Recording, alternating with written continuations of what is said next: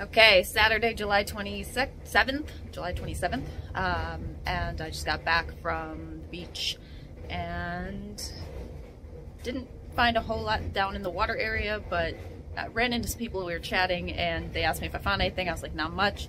Told them I was gonna go hit the dry sand, and I was like, there's not really anything but tent pegs up there. And they laughed a little bit, and I went started heading up the sand, and guess what the very first thing I dug was? Tent peg! Guess what the second thing I dug was? Tent peg! Yeah, and then I found three, like, super old that I assume are tent pegs. Lots and lots of tent pegs. Ooh, a little bit of a breeze. My stuff's starting to blow away.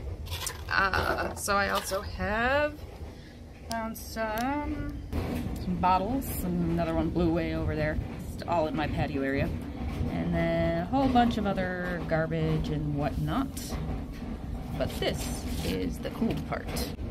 And that was the other things I found. So we had a quarter, 2 nickels, one probably salvageable penny, one probably not salvageable penny, and then this chain, which is stamped, probably holding it upside down, maybe not, 925, which would indicate silver, but I don't know. But then again, I thought the necklace was gonna be fake, and it turned out that wasn't, so maybe it cleans up. I don't know, it just looks odd to me. Okay. Yeah, so at some point in time I'll probably go ahead and get a GoPro and so you guys can see some of these digs, but yeah, for now I'm wearing myself out just doing the digging and walking the beach. So, but trying to get stronger.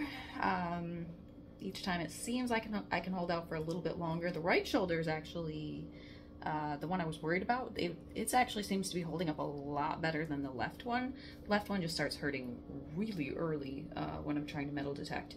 So yeah, but it is helping me get out. It is helping me to keep working on my strength, and hopefully I'll get there sooner rather than later.